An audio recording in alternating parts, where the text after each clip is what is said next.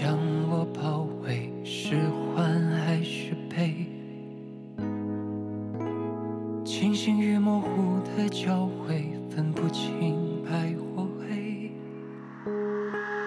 逆着风却要追，不能进就是退。你不必，我不愿流泪。为了你一生无悔，忘了我是谁，无论再过多少年岁，繁星都下坠，这场路与你共度共依偎，许我一杯深情，一世沉醉。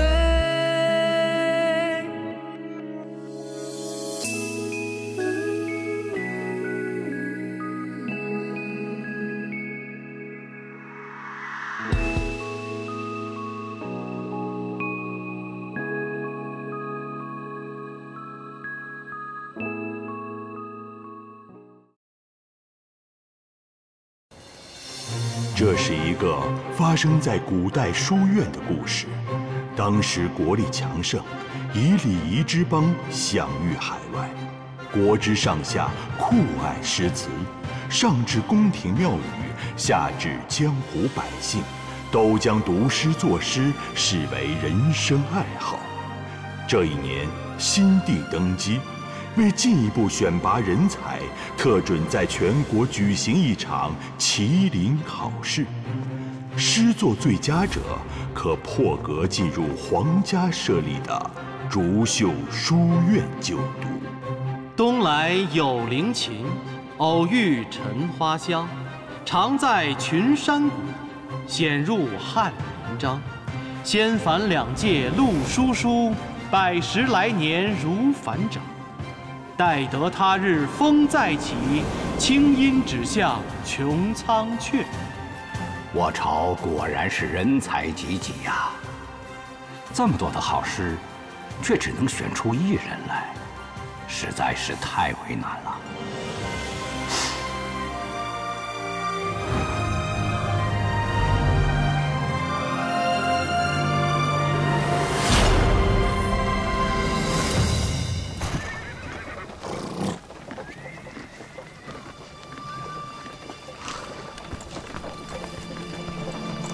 不是山君，咱们等什么呢？兄弟们，今晚加餐！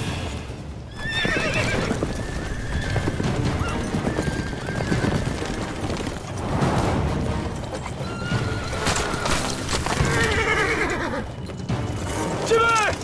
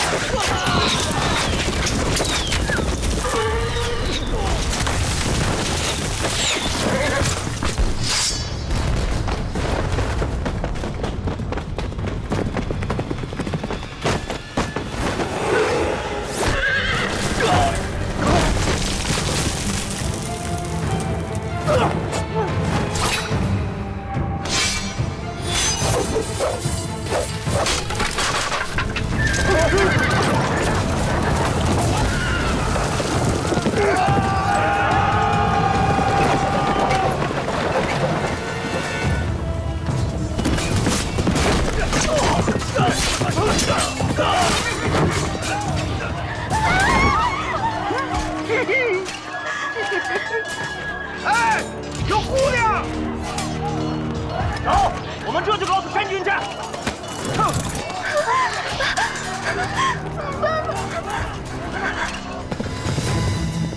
撤！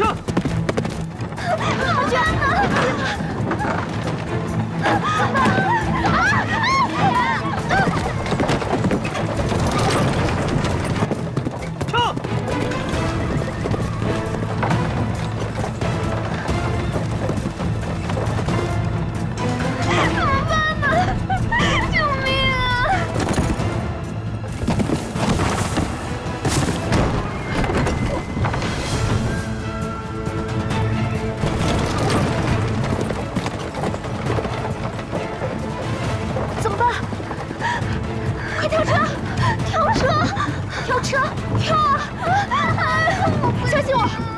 车的话，我们都得死。我不敢！别怕，现在只能跳车了。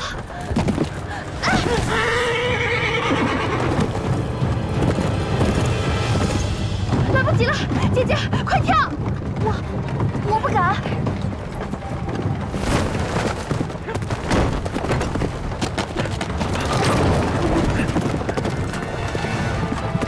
来不及了，快一点！我不敢，姐姐。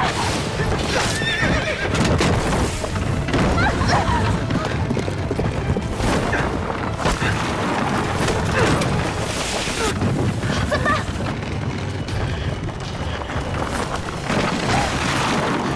姐姐！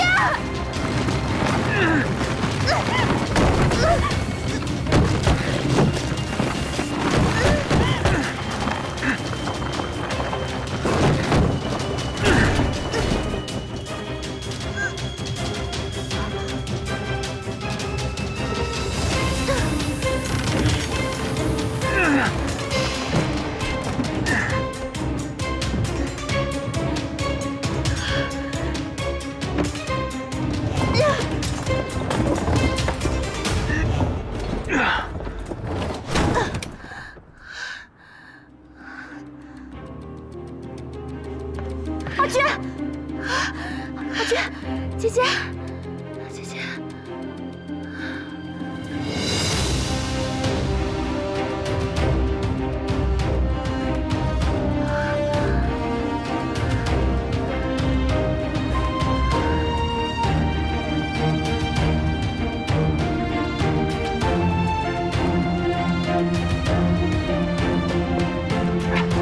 山君，车里什么都没有，这趟咱们亏了。没亏，有姑娘。一点也不亏，都给我带回去。文人静，把书人信读给朕听。回陛下，欲赎回竹秀书院的15位女学生，必须由15个竹秀书院的男学生各携10贯钱，亲自来东夷山赎人，一人带走1名学生，少亦不可。15日为限，逾期不候。东夷山君。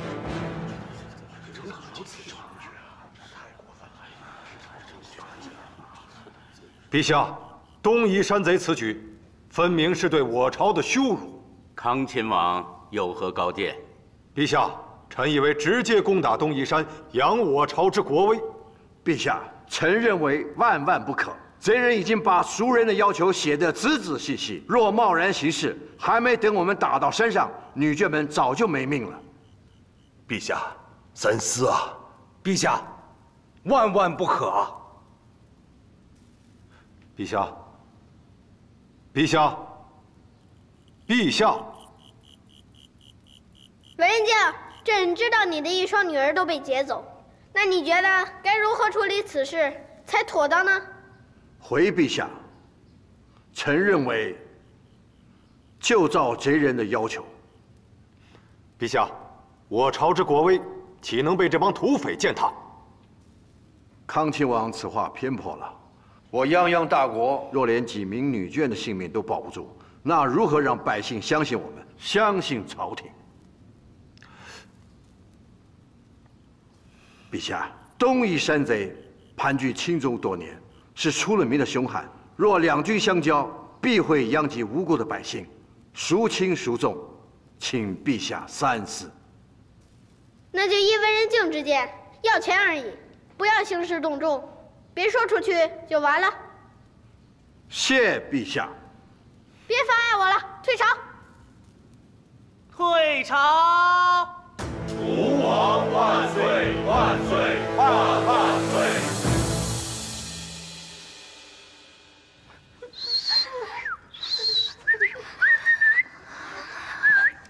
蹲下，蹲下，乖乖的哦。乖。妹妹，我们会不会永远被困在这儿？姐姐，你先不要怕，一会儿若是那个土匪来了，你就躲在我身后，这样他就看不见你了。你不害怕吗？当然怕，但是活着更重要，不是吗？好，那你小心一点。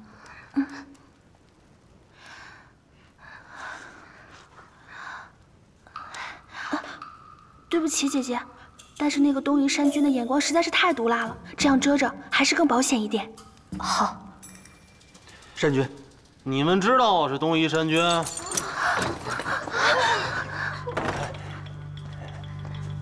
那个山君，问你们话呢？我，你什么呀？没意思。哟，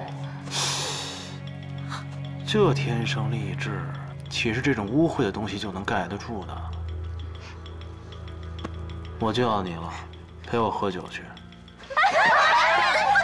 我不去，放开我！你放开他！我不会喝酒，我不去。我会喝酒。你会喝酒？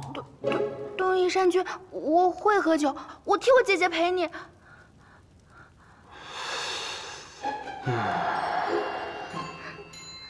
小眼睛，圆脸，没意思。我就要你。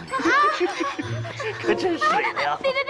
不行，山君，我姐姐真的不能喝酒，她一喝酒，她就会发疯，又踹人，又骂人，又咬人的。扫了山君您的兴致就不好了。真的？是真的，我见过她喝酒，她酒量可好了。行，像你这么主动陪酒的倒是头一份。那好啊，那就随着你的愿。带走。走了。哎呦，走，还挺主动的。来。梦莹，你怎么能把她眷往火坑里推啊？那怎么了？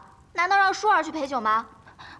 她为人眷，只是为人府的一个庶女，命能有淑儿这个嫡女尊贵吗？是不是？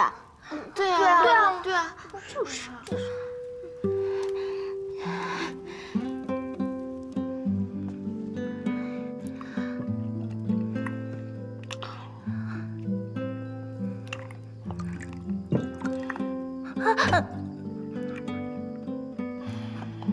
酒都不会斟，还说会喝酒？我会，我真的会。那好，喝了它。我喝。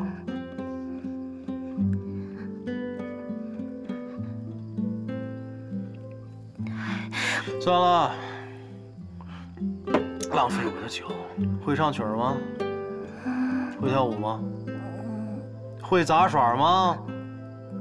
什么都不会，你进来干嘛？我还不如找你那姐姐，最起码养眼一点。来人！别！我会背诗。背诗？嗯。背来听听。我背《蜀道难》。望月总会吧？望月。哎呀，天哪！杜甫。想起来了，那我背了啊。岱宗夫如何？齐鲁青未了，造化钟神秀。阴阳割昏晓，荡胸生层云。觉姿入归鸟，会当凌绝顶。一览众山小。你不是土匪吗？你居然会背诗？怎么，不行吗？可以。那《蜀道难》呢？你也会背吗？噫吁兮，危乎高哉！蜀道之难，难于上青天。蚕丛及于夫，开国何茫然。等等。是我让你背诗，还是你让我背诗啊？你耍我呢？没有，不敢。来人！别！我还会。算了，甭折腾了。竹秀书院这帮老迂腐，除了教人死记硬背，还会些什么？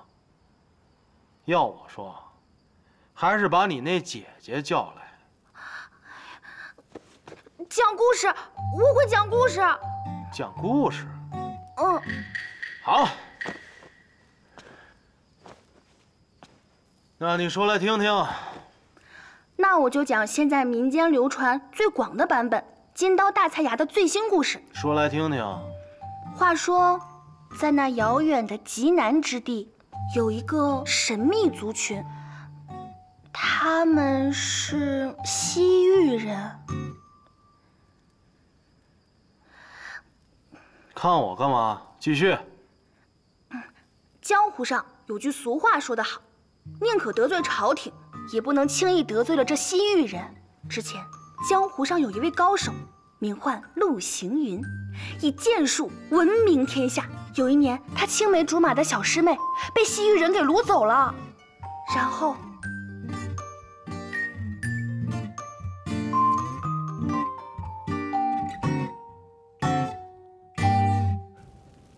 老鼠，这贵族人家的女儿是不一样啊，个个都细皮嫩肉的，我想过去把它们掐一掐，我想亲一口。死土匪，你要杀要剐，直说便是，把我们关着算什么呀？我告诉你啊，我父亲是兵部尚书。兵部尚书？兵部尚书啊，好可怕呀！吓死我了。哎，咱们去年山军抓回来那个是什么官来着？好像是个将军啊，卢系的大将军。对，我想起来了，是不是当时山军那斧子没拿稳，一斧子给劈成两半？可不咋地。我还记得咱俩不给他晒成干了吗？对，干干巴巴的不好吃啊，塞牙。两位大哥好，我爹是都城首富，会通航的赵万三，他能给你们很多钱。求你们，能不能？赵清河，你丢不丢人？居然出口求这些下三滥的土匪，把我们书院的脸都丢光了。都城首富，有点意思。你说这首富要是花重金买个胳膊，买个脑袋的，那我们还真不好拒绝。然后陆行云也中了毒，为此他砍掉了整个手臂，而他的小师妹也尸骨无存。啊，这陆星云我也听说过，师出关南藏剑门下，藏剑向来只收男弟子。何来的师妹呢？你居然也知道藏剑山庄？起来。略知一二。是这样的，藏剑庄主因为实在太心痛了，所以隐去了师妹这个名号，在外界很多人都是不知道的，但确实是有这么回事。我看是你在编故事吧。前些年有人见过陆行云，他双臂完好。怎么会呢？这是金刀大菜牙亲笔为证，不会有假。这个金刀大菜牙说不定就是个江湖骗子。才不是呢！才不是呢！哎呀，时候不早了，就寝吧。那山君，你好生休息，小女子就不打扰您休息了，我先走啦。去哪儿啊？哦！啊！无耻！放开我！放开我！我就是无耻。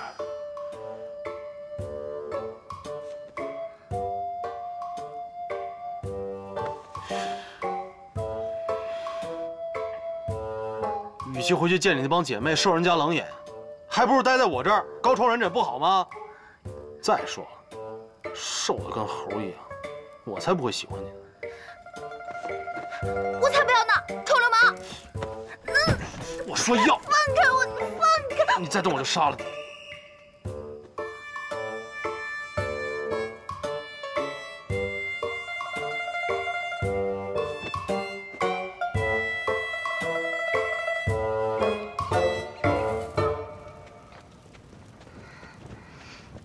打开。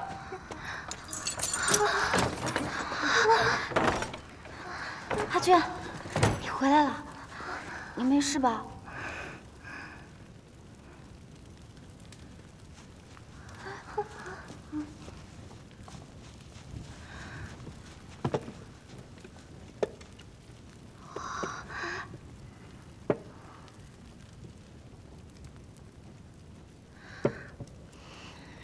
我带了些糕点回来，想着这一晚上大家肯定都饿了，大家都快疯了吧？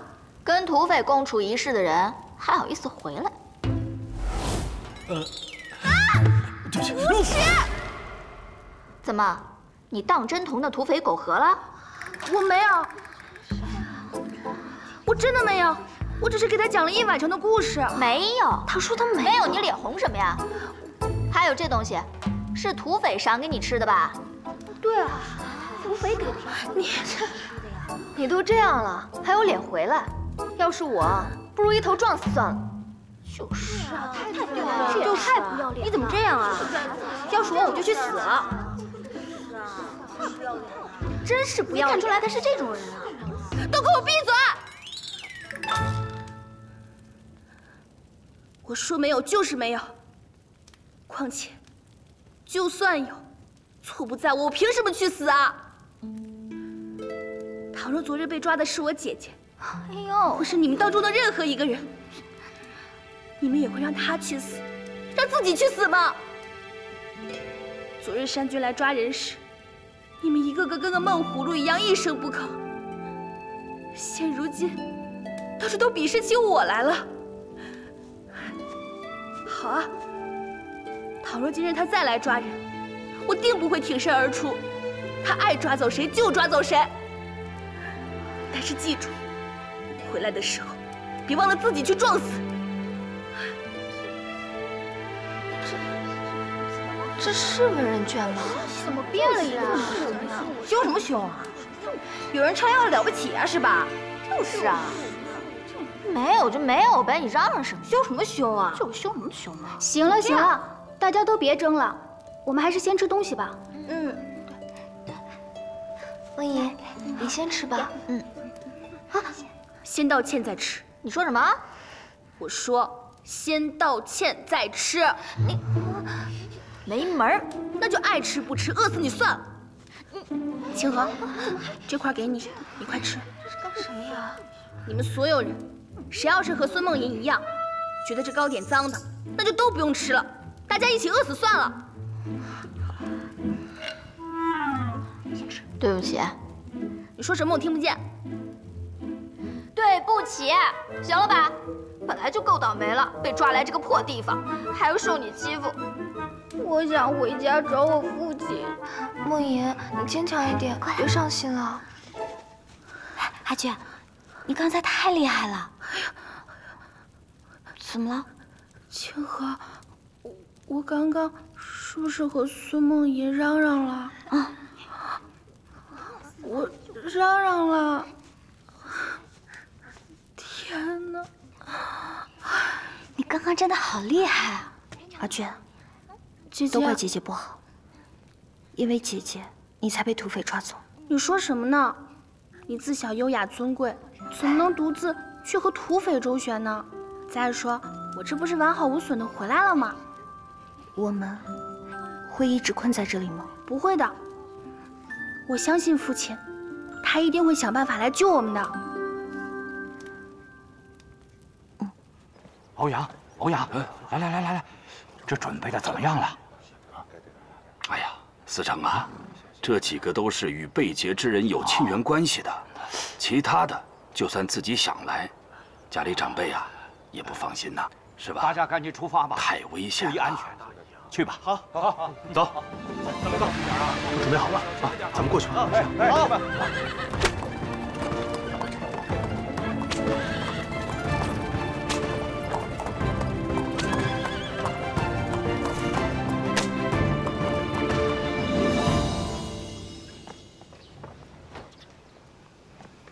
公子，你上哪儿去？母亲，母亲，我要随同柴们一起去东夷山。谁允许你去的？你以为我不知道你要去救文人家那个没名没姓的野丫头？阿娟是远志的同柴，没出息！为了个野丫头，连命都不要了，这么下作的事情是你该做的吗？你连母亲的话都不听了吗？你若非要去，也不是不可。你是富家的嫡子，怎能拘泥这种小情小爱？你应该去救文人家长女文人书。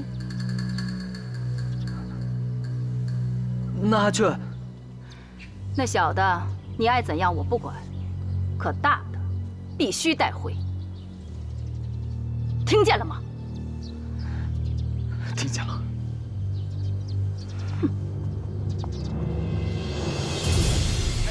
山君！哎，兄弟们！山君！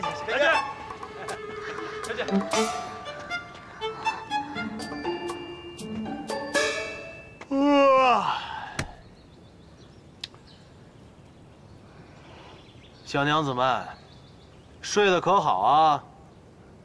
这土匪到底想做什么？不知道啊。来了！太好了，查来了！他们怎么会在这儿？我哥来救我了！我哥来救我了！哥，我在这儿，哥。别怕，我把你们带回家。东夷山军是吧？如今我带来了，放人。这么着急干嘛呀？我说了要放了吗？无耻山贼，耍赖是吧？你知不知道，我父亲可是兵部尚书哟。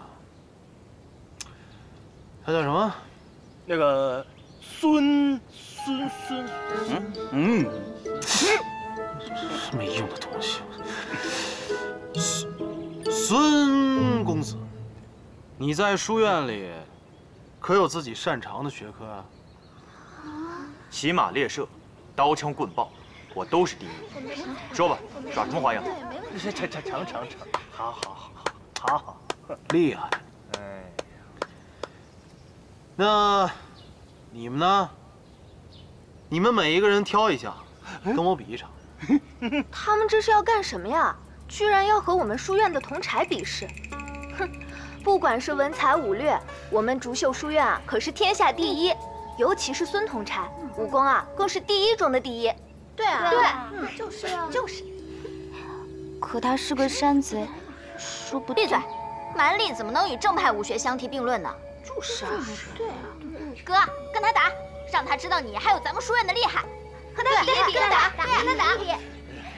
山君，你就跟他比。山君，好。那我问你，是不是只要把你打赢了，我就能把他们带走？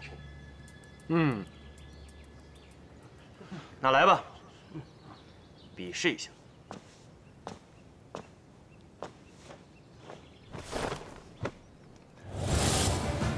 徐公子拳法，孙公子枪法，张公子山水画，赵公子弓射，李公子围棋，吴公子象棋，常公子剑法，蔡公子琴法，王公子郑恺书法，周公子行草书法，关公子刀法，钱公子木刻，马公子摔跤，共13项。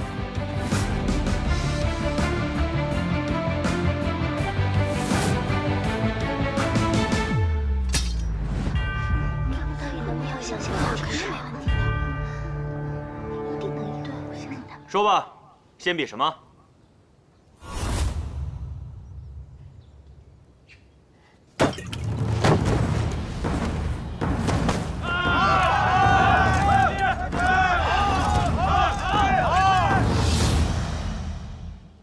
先比？是我没有说清楚吗？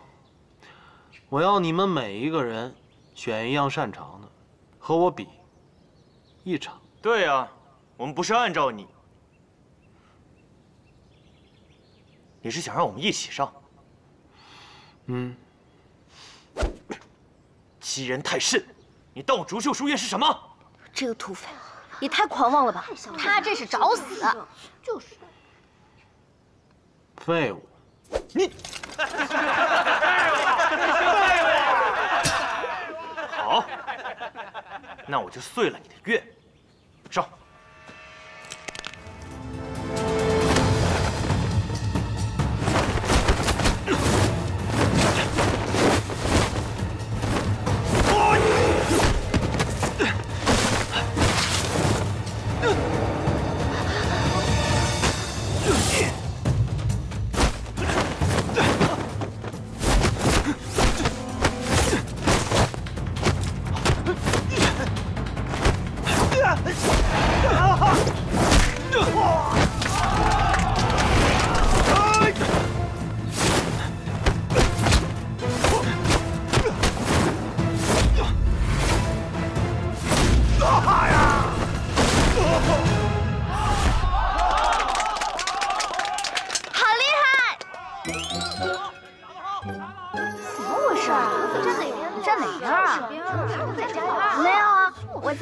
书院的同柴们助威呢，一起啊！好样的，好样的，好样的，好样的！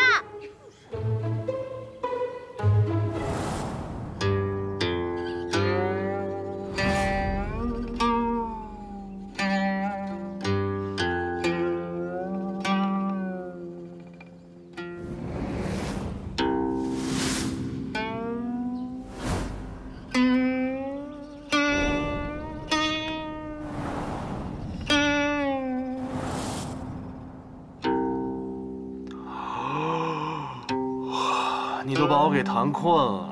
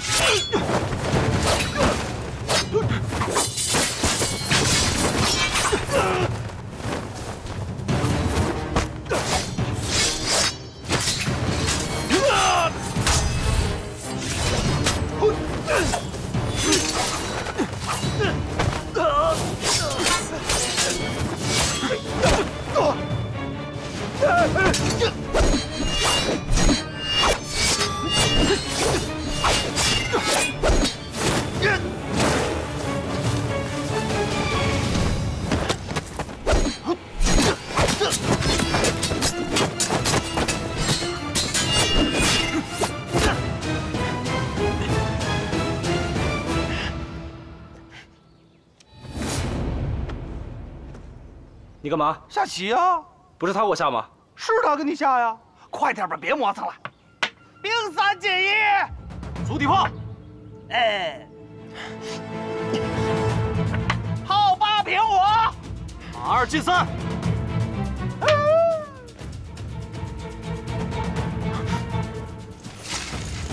看你怎么！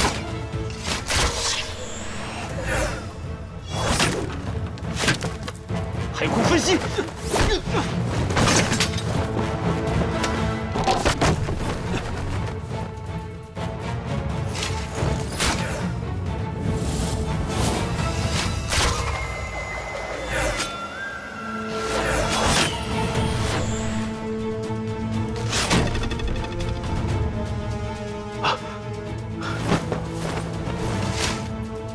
上马了，卒3进1。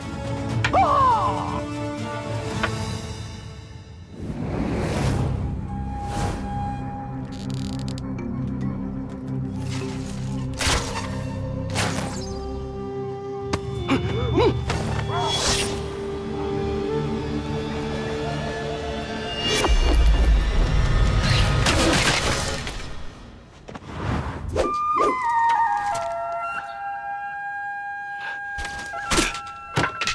要是你像了，举1平2。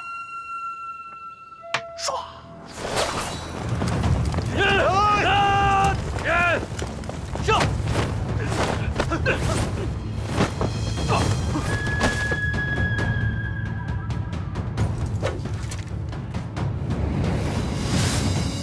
马四进三，举旗进三。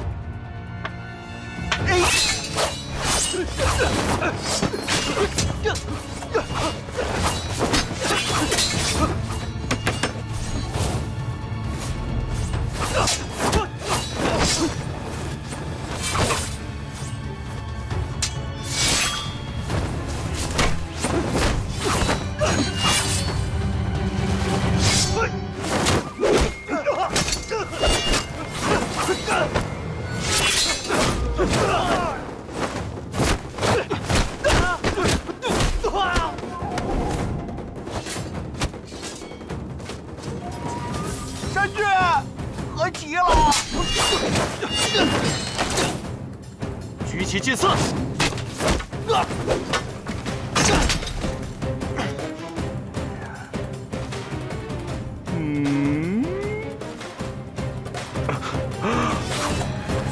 我要好好教训你们。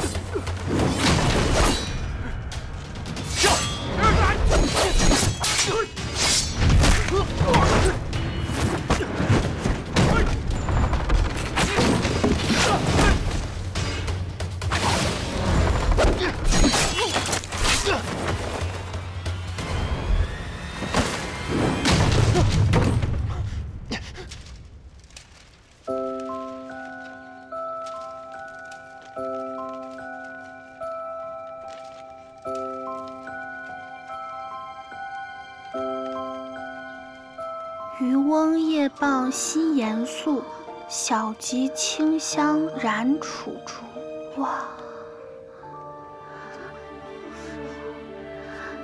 太厉害了吧！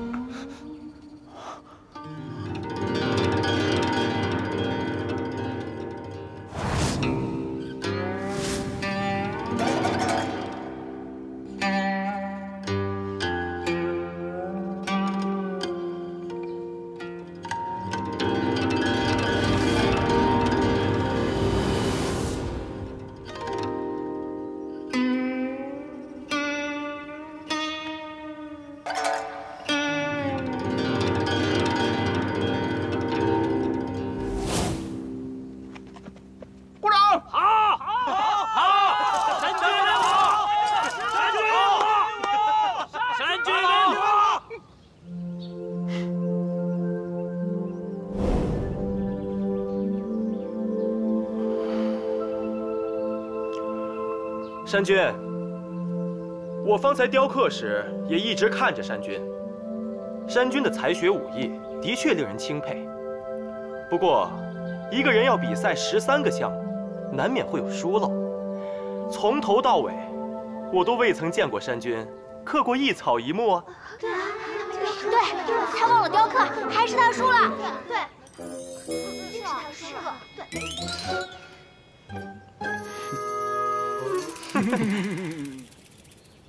有什么好笑的？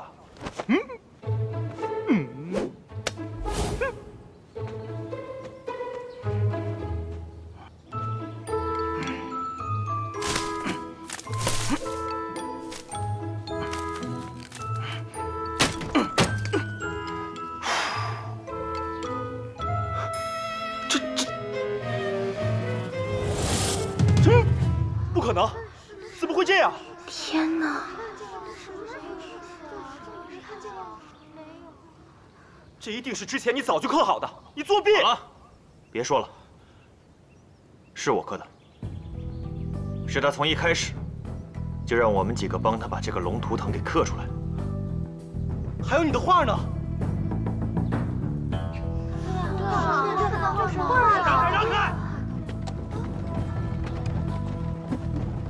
让开！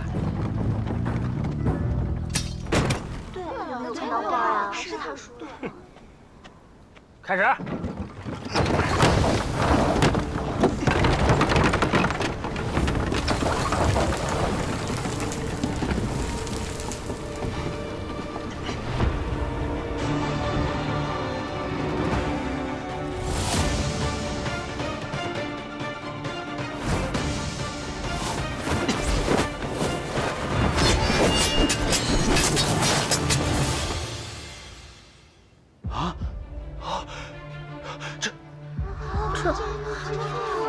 原来他从比试的一开始就把自己的每一步都计划好了，什么时候进，什么时候退，什么时候去抚琴，什么时候去下棋，可以说是分毫不差，才能完成这幅画。看来竹秀书院这次真的是完败了。